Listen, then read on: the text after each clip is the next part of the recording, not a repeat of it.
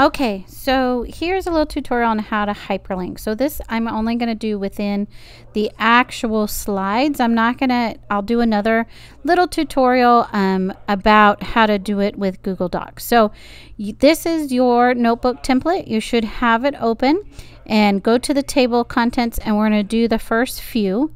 But we're going to do pages 6, and if you just click in there, you should be able to type 7 and 8 because it's just a table I've inserted there. So 6, 7, oops, I put 9 and 8. Then we're going to put what they are. So here you can slide down, you can see where is where. So you can see page 6 is going to be our periodic table. So that's what we're going to type in here. So we're going to type periodic, okay, table, okay, and then on page 7 that's going to be our team actually that's our equation sheet, so we're going to put equation sheet, and this will be a really good way you can just quickly get from page to page when you need it, especially when you're doing homework and you want to find that periodic table or your equation sheet. And then 8 is going to be team jobs. Okay, so then you've got everything typed in, but now we want to hyperlink. So you're going to take your mouse and you're going to place it at the beginning, left click and drag to highlight, just like that in blue, so it highlights the entire word periodic table.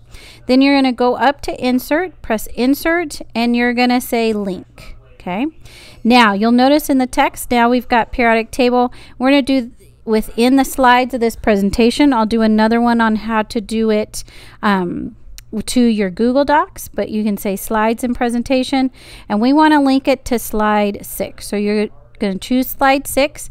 So now you should be able to see, okay, periodic table, slide 6, and right here it says apply, and you're going to press apply, and now it should be linked. And if you want to check it, if you just click within periodic table, it should show up with this where you can click to slide 6. Now we're going to do the next one. So left click at the beginning, drag to highlight, insert, link, and then you're going to put slides in this presentation, and we want that to link to page slide 7. So, and then press apply. And our last one, team jobs, we're going to click at the beginning of team, hold highlight, insert link. Okay, and then here slides in this presentation, and we're going to choose slide 8 and press apply. Now everything as you click in it, equation sheet should go to 7. Team job should be slide 8.